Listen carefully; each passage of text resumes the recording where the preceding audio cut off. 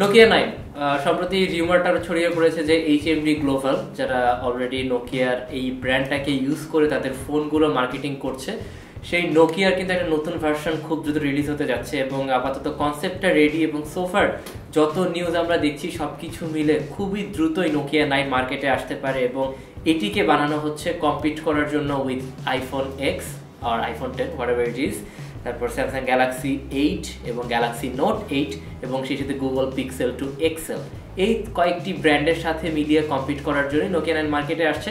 আজকে আমরা কথা বলবো নোকিয়া 9 নিয়ে এবং নোকিয়া 9 এ কি কি থাকতে পারে সেই সব ব্যাপারগুলো নিয়ে। And your watching double click only on HardPixel TV.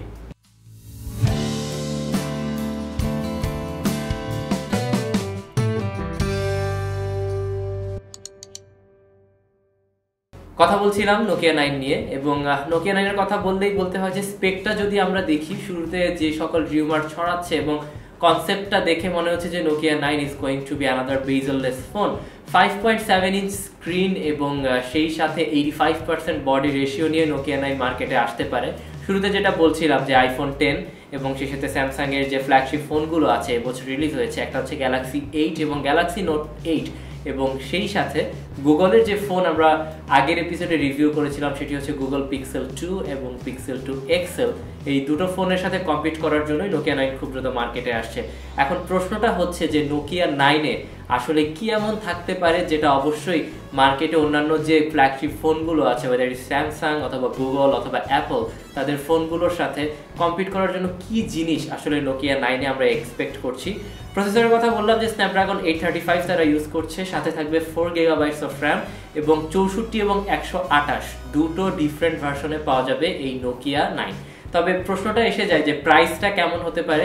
Price নিয়ে খুব বেশি রিউমার ছড়ায়নি, যদিও কিছু কিছু ওয়েবসাইট নিউজ দিচ্ছে যে অ্যারাউন্ড 750 ইউরো এটার প্রাইস হতে পারে এবং সেটা আসলে মার্কেটে কতখানি ইফেক্ট করবে এটাও কিন্তু দেখার বিষয়। এবং মোস্ট ইম্পর্টেন্টলি Adreno 540 ইউজ করা হচ্ছে এবং সেই সাথে বেজেললেস স্ক্রিনের কথা বলছিলাম, সুপার অ্যামোলেড স্ক্রিন তারা ইউজ করছে।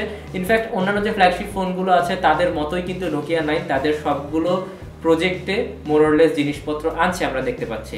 এবং আরেকটা জিনিস বলতে হয় যে নোকিয়া 9 এ তারা কিন্তু হেডফোন জ্যাকটাকে ডিচ করছে, অর্থাৎ as usual Google pixel 2 Excel যেটা করেছে সেটার মতো আইফোন 10 এর মতো নোকিয়া 9 এও কোনো হেডফোন জ্যাক থাকবে না। কিভাবে আসলে হেডফোন ইউজ করা যাবে সেটা হয়তো এখনো কনসেপ্টের মাঝেই আছে, but we don't know about this যে কি ধরনের টেকনোলজি আমরা ইউজ করছি। এটা কি কোনো ওয়্যারলেস হেডফোন হবে নাকি কোনো আলাদা মডিউল হবে যেটা ফোনের সাথে কানেক্ট করে আলাদা করে হেডফোন কানেক্ট করা যাবে, সেটাও কিন্তু একটা দেখার বিষয়। অ্যাপার্ট ফ্রম দ্যাট আরেকটা জিনিস মোস্ট ইম্পর্টেন্ট সেটা হচ্ছে গুগল পিক্সেল 2 তে যেরকম আমরা একটা বড় ব্যাটারি দেখেছি সেরকম কি আসলে নোকিয়াতে কেমন ব্যাটারি আমরা ইউজ করব সেটা কিন্তু এখনো জানা যায়নি। এবং একটা জিনিস কিন্তু ক্লিয়ার যে যে ধরনের স্ক্রিন তারা ইউজ করছে super AMOLED screen 5.7 inch, it's a huge screen এবং এটা যখন আমরা ইউজ করব তখন আসলে তার জন্য প্রপার ব্যাকআপ কি আসলে থাকবে কিনা নোকিয়া 9 এ সেটা নিয়েও কিন্তু প্রশ্ন আসতে পারে। অ্যান্ড ওভারঅল যদি একটা ভিউ দেই তাহলে নোকিয়া 9 অবশ্যই দেখতে অনেক সুন্দর এবং এটার যে বেজেললেস স্ক্রিন সেটা কিন্তু ফোনের সাথে খুব সুন্দরভাবে অ্যাটাচ করা এবং খুব বেশি ওয়াইড নয় আবার খুব বেশি চিকনও নয়।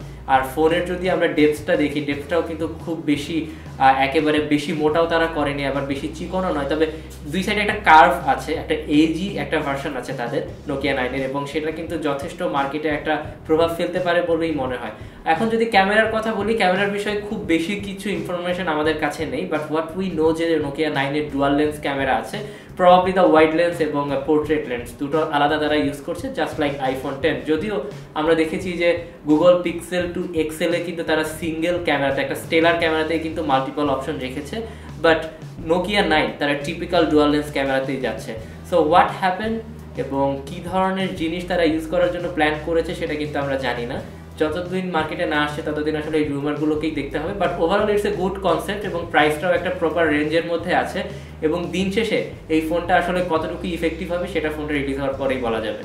So that is another episode of double click. আমরা কথা বলছিলাম নোকিয়া 9 এর কনসেপ্ট নিয়ে, যেহেতু কনসেপ্ট খুব বেশি কিছু বলার নেই, বাট হোপফুলি নোকিয়া 9 যখন রিলিজ হবে আমরা ফোনটাকে রিভিউ করার চেষ্টা করব অ্যান্ড প্রবাবলি হ্যান্ডস অন দেখা যাক কি হয়। এবং ভিডিওটা যদি ভালো লেগে থাকে তাহলে অবশ্যই লাইক এবং শেয়ার করুন। কোনো প্রশ্ন থাকলে বা নোকিয়া 9 সম্পর্কে এনি কাইন্ড অফ কোয়ারি থাকলে কমেন্ট বক্স ওপেন আছে।